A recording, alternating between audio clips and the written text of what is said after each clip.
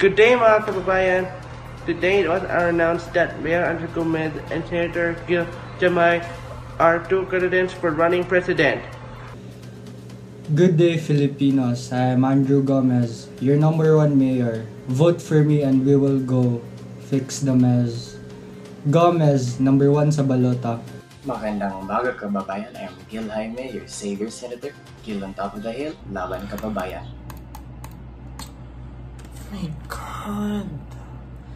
Aiden, laban na kayo kong ulo. Bakit pa kasi tumakbo to si Andrew Gomez? Fix the mess, fix the mess. Siya naman yung mess. Anong mess? Katong drug scandal niya? That was fake, Kathy. What do you mean fake? Look. It was just dug up, Aiden. He ordered the media to shut it down. I mean fake. It was just... Unsa? Pag sure. Sure ko. I have proof, Aiden. I saved the videos and the articles that were posted before it could even spread out. They put it all down. My God, money talaga. Ay nako. Could do anything with money. Seryoso ka, Kathy? Oo, lagi. Isend ko pa. Here.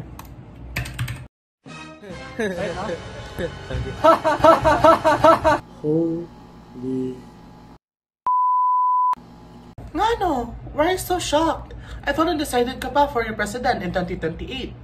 I'm sure you're gonna choose Hail Jaime. He's clean and no records of... Kathy, remember my stream? Well, an online friend who owns a Facebook blog sent me some of his written articles. Unsa? Sure ka ni mo friend, credible and reliable na author.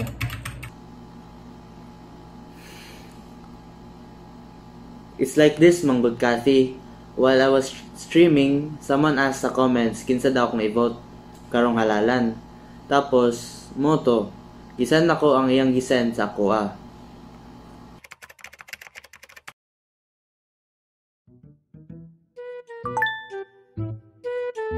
Peterson seems trustworthy. He has 100k likes on his page.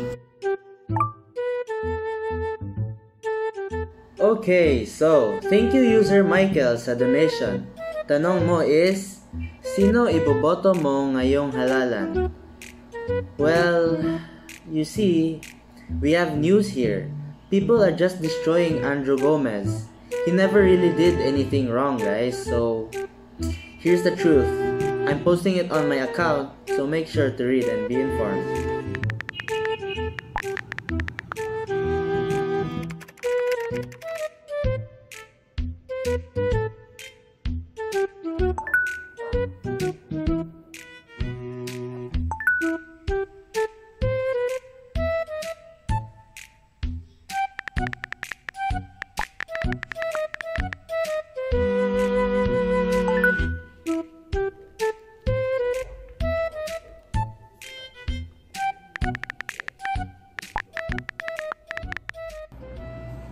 Oh my God! So kaibigan mo pala si Peterson. Hoy, Diyos ko! Na-expose yun na Facebook page for publishing fake news. Mag-fact check ka naman. Ito oh. Tingnan mo oh. It says here, Andrew Gomez is an innocent person and has never touched a single illegal drug in his life. Andrew Gomez is raised by 2 devoted Catholics and has lived life alongside the path of the Lord. He would never do such a crime given the responsibility as a leader. Hindi ko kayang gawin yan, says Andrew Gomez in an interview. Ay, aba? Well, this is fake! An output of disinformation. This is manipulated content. Gi-edit nilang face ni Andrew Gomez. Tingnan mo, oh, ang obvious.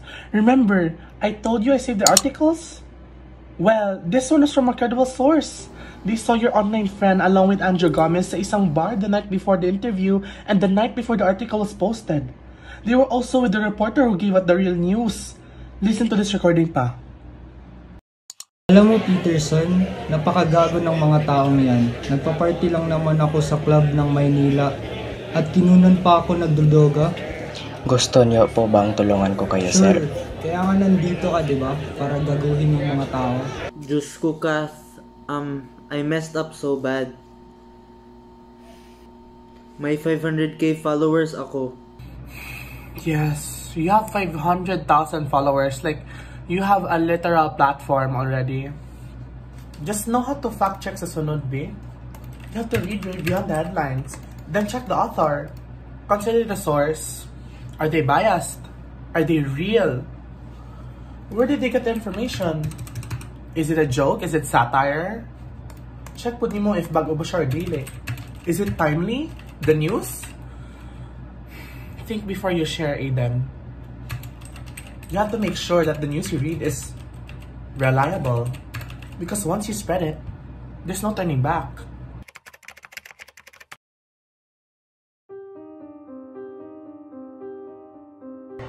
Good day mga kababayan, we present to our President Andrew Gomez. Magandang umaga mga Pilipino. Salamat sa tiwala. Sana'y maayos natin ang gulo sa Pilipinas. Hindi man ako perpekto, ngunit pangako ko na gawin ko ang aking trabaho